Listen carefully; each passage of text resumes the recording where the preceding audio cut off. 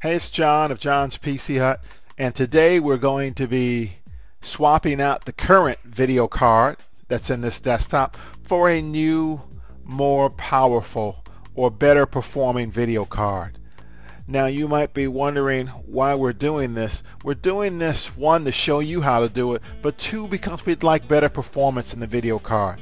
Let's take a look at our Windows Experience Index, which is a score that Microsoft provides that gives an idea of what the processing power is for a computer's components. So I'm going to right click on Properties, and what this is going to do is bring you to the basic information screen about your computer. Now what I want to do is I want to draw your attention to the system area, specifically the rating. Now what you'll notice currently here, or what you'll notice here, is that the current Windows Experience Index is 3.9. It's not bad, but for a computer that has a lot of processing power, this will not measure.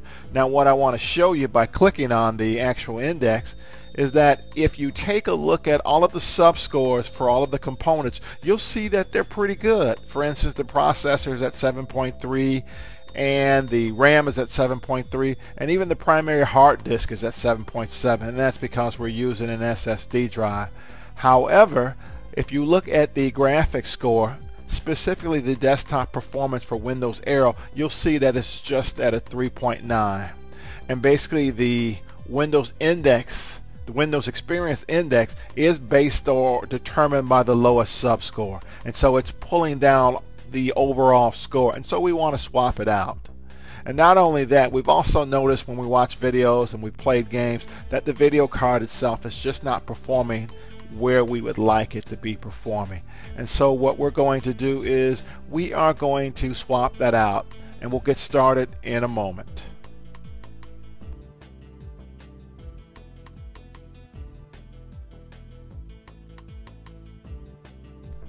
Okay, the first thing we're going to need to do is we're going to need to uninstall the device itself, and we're also going to need to uninstall any software drivers that are associated with it. Now, software drivers are just small programs that allow the hardware devices, such as a video card, to interact and to communicate with the operating system. The operating system being, i.e., Windows 7.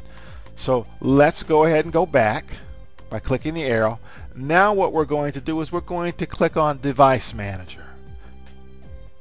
Device Manager is going to come up, and now what we're going to do is we're going to highlight and we're going to click the Display Adapter section of the Device Manager, and that's going to show us any display adapter that we have installed. And in this case we have an Asus EAH545 series video card. Not a bad card, but as we said before, we'd like to see our Windows Index Experience score a little higher, and we'd also like to see better performance. Now we need to uninstall this card. The first thing we're going to do is right click on it, and we're going to select Uninstall.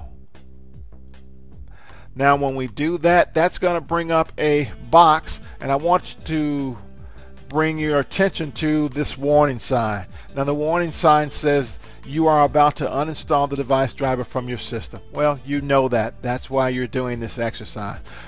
And that will uninstall the device. It'll remove it. But what you also want to do is you want to check the box that says delete the software or delete the driver software for this device.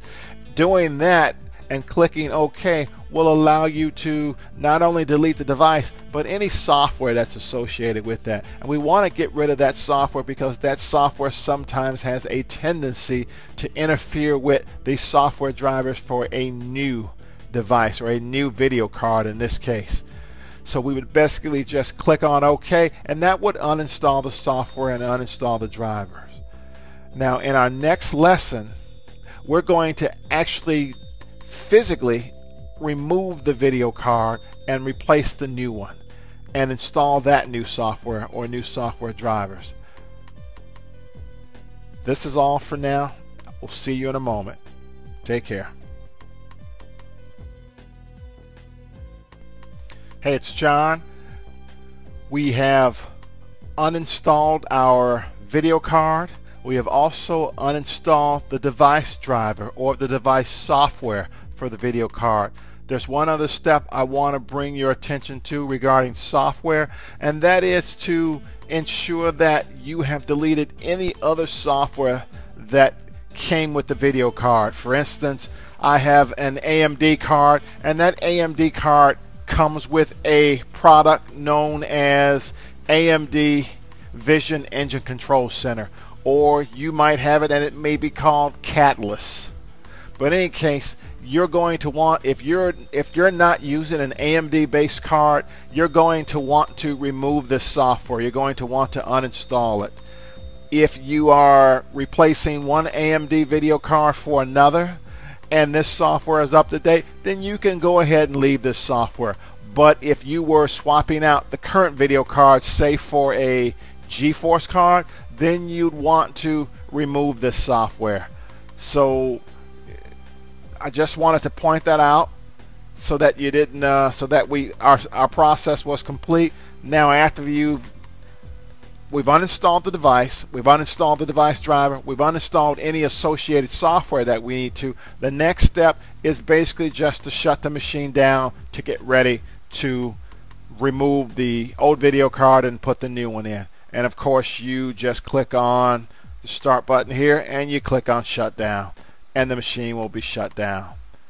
And the next step, or the next part of this process, will actually show us removing the old video card and installing the new one. Take care.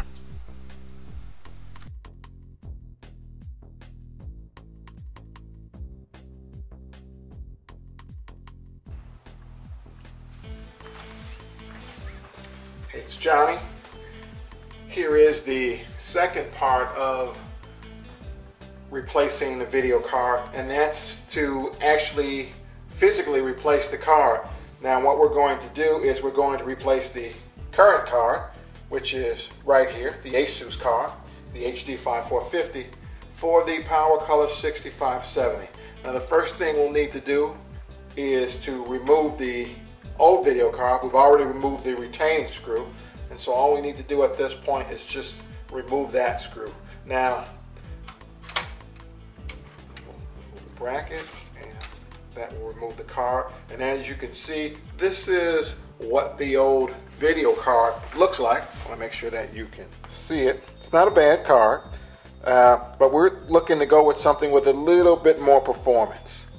So we remove this card, and now we'll put in the new card. Set this off to the side, and now we will replace it with the Power Color card, which should be a little bit more powerful, should work a little better. So let's go ahead and install that.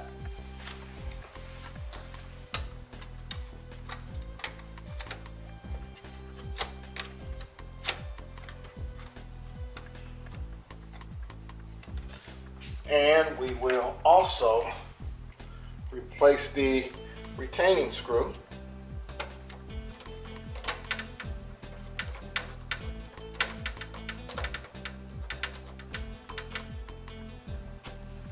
And just check it here.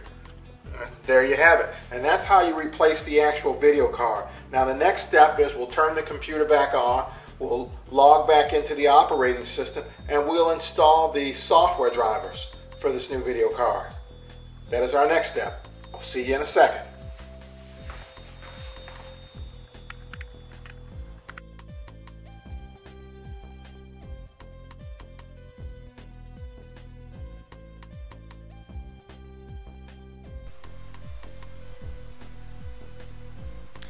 Hey, it's Johnny.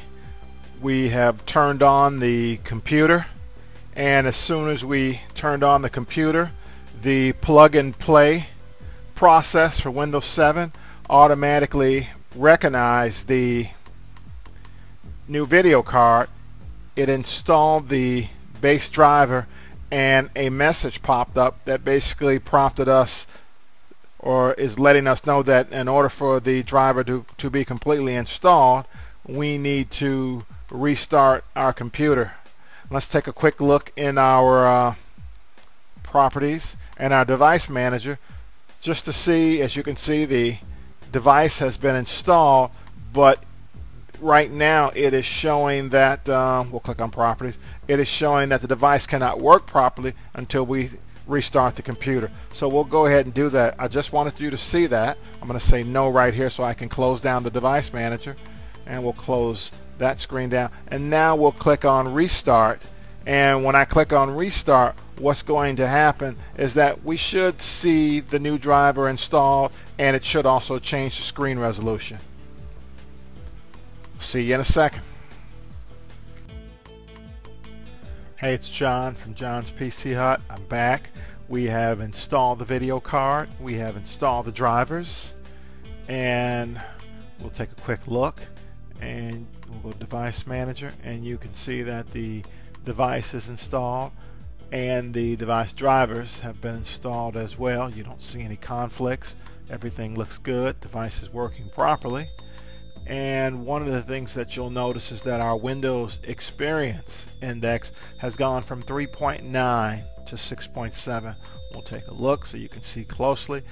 You can see we still have the same great scores for processor, memory, and hard drive. And now our graphics scores are much better. Instead of 3.9 for the desktop performance for Windows Aero, now we're looking at 6.7, which is almost 3, which is about 2.8 points higher, which gives us a base score of 6.7, which is up from 3.9, which is we like that. That looks good. Not bad for a video card that only cost us about 38 bucks.